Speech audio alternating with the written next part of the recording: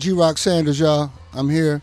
We just got through rocking Roxy and Dukes with the P-Funk Outlawz. I've played with, a lot of people. Chambers Brothers, Sheila E. Okay, wow. Above the Law, Cocaine.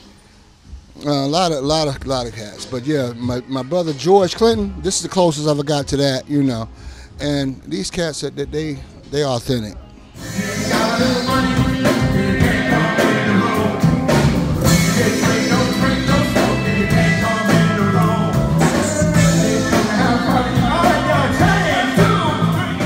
Shout out.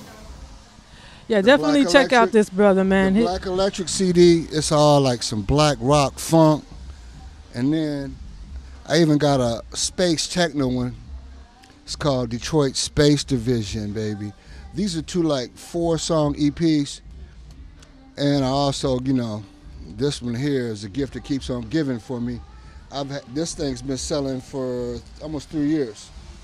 This is Back to Basics. Well, I'm going to tell you what, I'm going to rock you on my station if that's cool with you. That would be very nice. All right. I love that.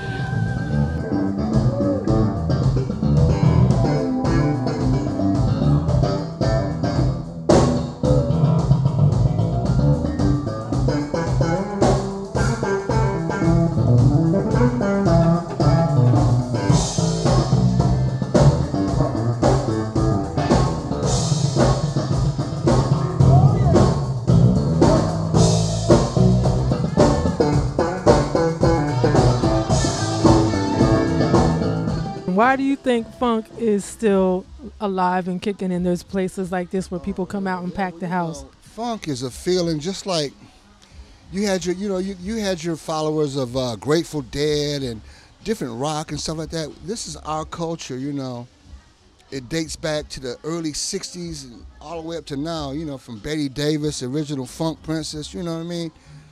And it just is a vibe. You hear that 2 and the 4, and then all of a sudden you hear that slamming on the 1. You just bring it all, that's what George brought. The exaggerated 1. It's like you be going, It